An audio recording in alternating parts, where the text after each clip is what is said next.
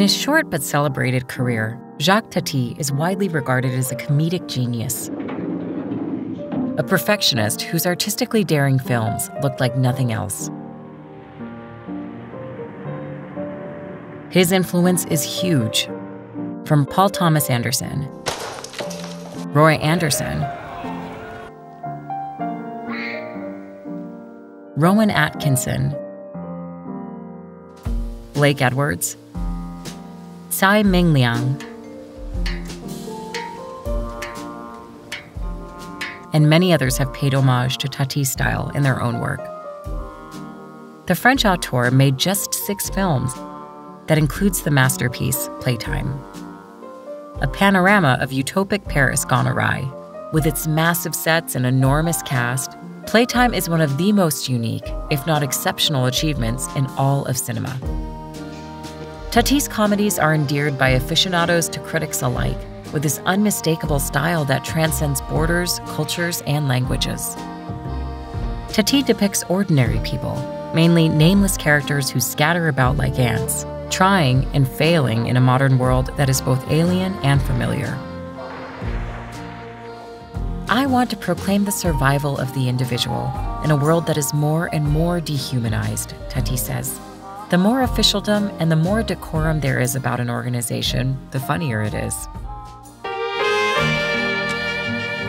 An important aspect of Tati's style is its visual and aesthetic power, from compositional balance to symmetry, to how Tati directs our attention.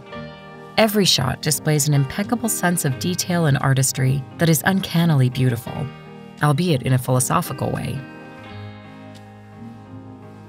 Consider the symmetrical balance here, the equal weight on equal sides of the frame, and a fulcrum or axis at the center. This symmetrical balance shows a sense of formality, austerity, rigidity. Tati uses it here to convey something cold, utilitarian, yet at the same time gives the pleasing impression of visual harmony. When the reflection is a perfect mirror image, the symmetry is said to be pure or perfect. But more common are compositions with slight variations or imperfections. This is called near symmetry. Symmetry and beauty are often linked, generally by mathematicians, scientists, philosophers, and art historians. There is an attractiveness to symmetry because of how predictable it is. And as people, we generally want structure and order to help us make sense of the world. But in Playtime, Tati suggests perhaps that over-reliance of this leads to dehumanizing effects. In contrast, asymmetrical balance results from unequal visual weight on each side of the frame. Asymmetrical balance provides a greater sense of dynamism, movement, and energy, as well as visual variety.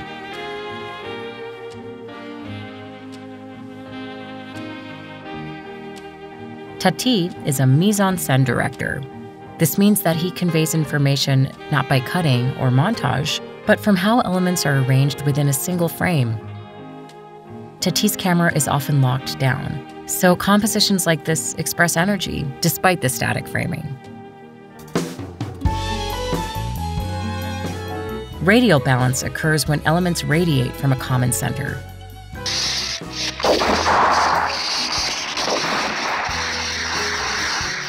Mosaic balance results from balanced chaos. As Tati's films progress, things tend to become more chaotic, suggesting that even perfect machines and structures eventually break and fail.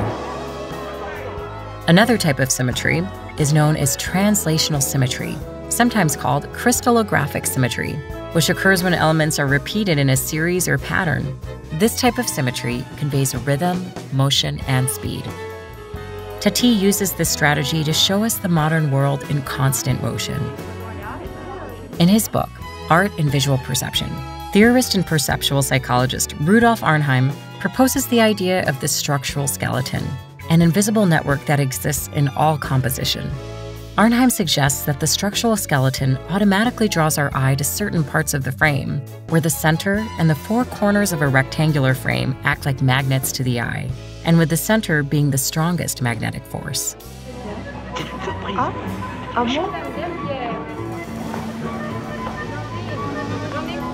Un échantillon, s'il vous plaît. Celui-ci? Oui, il est bien joli. Would you take this? Dear.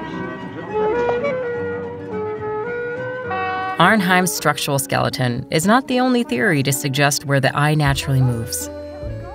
In the Gutenberg diagram, the eye is said to sweep from the top left to the bottom right, passing through Arnheim's optical center.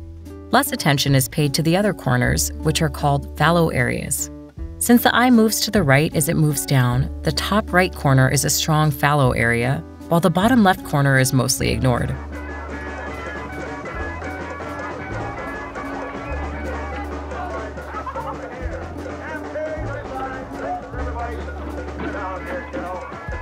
There are also the F and Z patterns from design theory.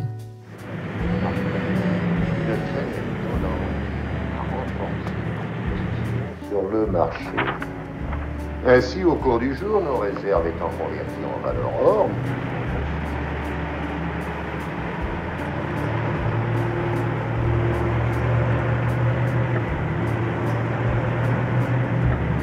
Whether we see in an F pattern or Z pattern or neither, our natural scanning abilities come into effect when we see shots like this, where Tati refuses to direct us where to look.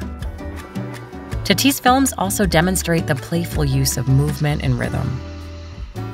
Regular rhythm occurs when the intervals between elements are predictable or of similar size and length. In Tati's world, this strategy implies the humdrum routines of life.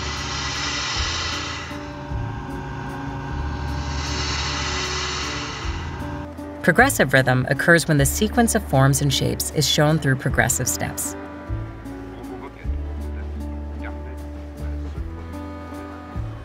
Some characteristics of elements might have stepped changes, such as sound effects.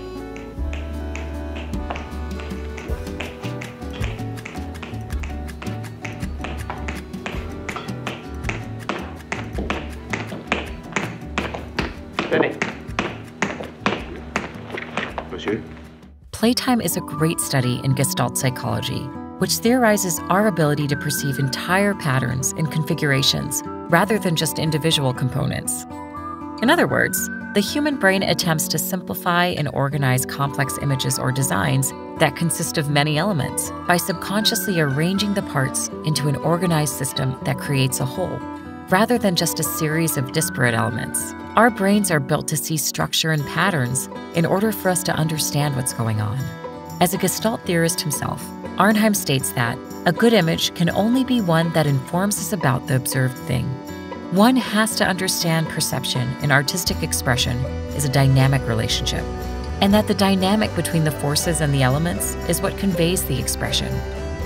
All said, in the humble opinion of this video essayist, the most beautiful quality in Tati's work is its human element. The gentle way he invites us to laugh, not just at him, but at ourselves as people. We have the ability to build great things, yet we can't help but to let them conquer us. With that, legendary film critic Jonathan Rosenbaum sums it up rather elegantly. Tati directs us to look around at the world we live in, then at each other, and to see how funny that relationship is and how many brilliant possibilities we still have in a shopping mall world that perpetually suggests otherwise. To look and see that there are many possibilities, and that the play between them, activated by the dance of our gaze, can become a kind of comic ballet, one that we both observe and perform.